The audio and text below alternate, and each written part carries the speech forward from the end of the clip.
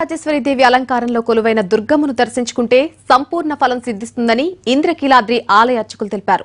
నవరాత్రి ఉత్సవాల్లో పాల్గొనలేకపోయిన భక్తులు నగరోత్సవాన్ని తిలకించాలని ఆయన సూచించారు.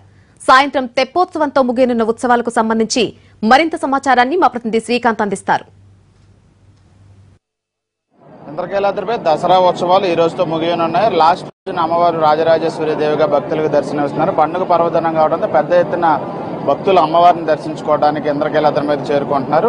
ప్రస్తుతం అమ్మవారి అలంకారానికి సంబంధించి విశిష్టత అడిగి తెలుసుకుందాం. సార్, ఈ రోజున లాస్ట్ రోజు అమ్మవారి అలంకారం రేపటి వరకు కూడా కొనసాగే అవకాశాలు కూడా ఉన్నాయి. శ్రీమాత్రే నమః.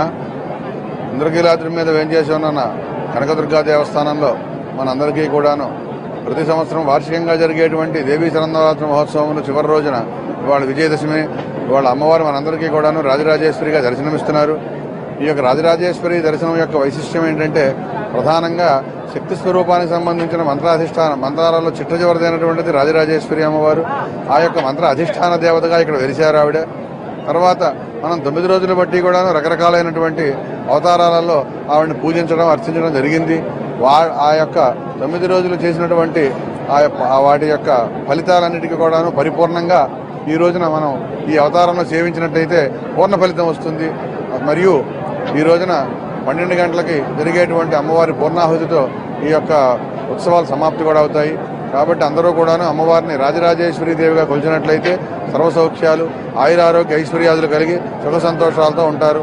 కాబట్టి అందరూ కూడాను అమ్మవారిని ఆ రకంగా పూజించవలసిందిగా విజ్ఞప్తి. పూజలకు సంబంధించి ఈ రోజు ప్రత్యేక పూజలు ఏమైనా ఉంటాయి? చివరి రోజు ప్రత్యేక పూజ అంటే ఉదయం మామూలుగా సుప్రభాత సేవ అనంతరం రాజరాజేశ్వరికి సంబంధించినటువంటి ఆ యొక్క మంత్రానుష్ఠానము, ప్రత్యేక పూజ, తర్వాత సువాసిని పూజలు, చిన్నపిల్లల కుమారీ పూజలు అంటారు, ఆ కుమారీ పూజలు, తర్వాత మామూలుగా ప్రత్యేకమైన కుంకుమార్చన, ఇవన్నీ కూడాను జరిగిన తర్వాత పూర్ణాహుతితో సమాప్తం అవుతుంది. తెప్పోత్సవం, అమ్మవారి తెప్పోత్సవం విశిష్టత ఏంటంటే ఈ ఉత్సవాల తర్వాత అమ్మవారి కిందన తెప్పోత్సవంలో విహారయాత్ర కూడా వెళ్తారు కదా నది మీద. ఉత్సవ అనంతరం పూర్ణాహుతి అనంతరం ప్రతి చోటాను ప్రతి దేవాలయంలో కూడాను ప్రతి ఆగమంలో కూడాను ఈ యొక్క నగరోత్సవం అనేది చెప్పబడి ఉంది.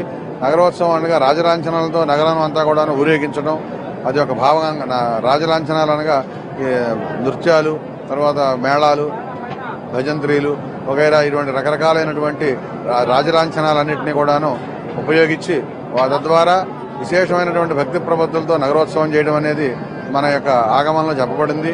తద్వారా ఆ నగరోత్సవానికి వచ్చినప్పుడైనా సరే జనాలందరూ కూడాను అమ్మవారిని అక్కడ చూసినట్లయితే కనుక, దర్శించినట్లయితే కనుక ఈ నవరాత్రికి సంబంధించినటువంటి ఆ ఉత్సవాల్లో పాల్గొనకపోయినప్పటికీ కూడాను వాళ్ళకు కూడాను ఆ ఉత్సవాల్లో పాల్గొనేటువంటి ఫలితం కూడా వస్తుంది. కాబట్టి నగరోత్సవంలో కూడా పాల్గొని అమ్మవారి యొక్క కృపకు పాత్ర అవ్వాల్సిందిగా మనవి. ఇది మొత్తంగా అమ్మవారిని ఈ రోజున దర్శించుకుంటే ఎనలేని సౌభాగ్యాలు కలుగుతాయని చెప్పైతే చెప్తున్నారు. అదేవిధంగా మధ్యాహ్నం 12:30 గంటలకు పూర్ణాహుతితో దసరా ఉత్సవాలకి ముగింపు కూడా పలుకుతామని చెప్తున్నారు. అనంతరం సాయంత్రం కృష్ణానదిలో అమ్మవారి తెప్పోత్సవం మీద నదీ విహారానికి కూడా వెళ్తారు. కాబట్టి ఆ కార్యక్రమాన్ని కూడా కన్నుల విందుగా వీక్షించడానికి అన్ని ఏర్పాట్లను కూడా దేవస్థానం అధికారులు అయితే సిద్ధం చేశారు. Camera person SP శ్రీనివాస్తో Srikanth, NTV.